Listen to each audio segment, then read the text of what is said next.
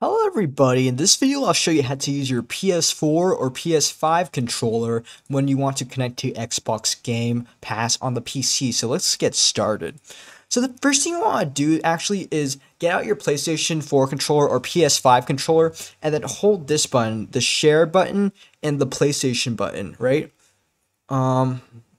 Give it 1 second and it's going to start blinking, right? This means it's going to pair in Bluetooth mode. So now from here, what you want to do is go to settings, right? And Bluetooth. As you can see right here, I have devices right here. And I can click add device, click Bluetooth, and then from here, I can click show all devices if I want to. But I actually have my PlayStation already connected.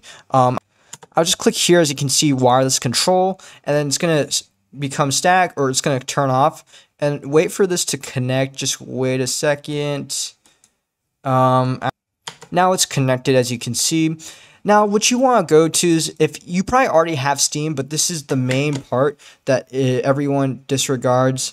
You have to enter big picture mode. So what exactly is big picture mode, you're probably wondering? Well, this button on the very top right here, you want to click enter big picture mode. So just wait for it. And I don't know if you see this, but I see it right now. Hopefully you see it. You can see my PlayStation is connected. Actually, let me move my camera right here and just move the thing right there. If you don't see it, I'm sorry, it's actually right there. Well, it's on the bottom left corner. Sorry if you don't see it. You want to click settings, and then from here you want to click controller. And then you want to enable Steam input for PlayStation controller, right? Or sorry, Xbox controller. Enable it for Xbox controller. And then from there, since your PlayStation controller is already enabled, click enable games without support also.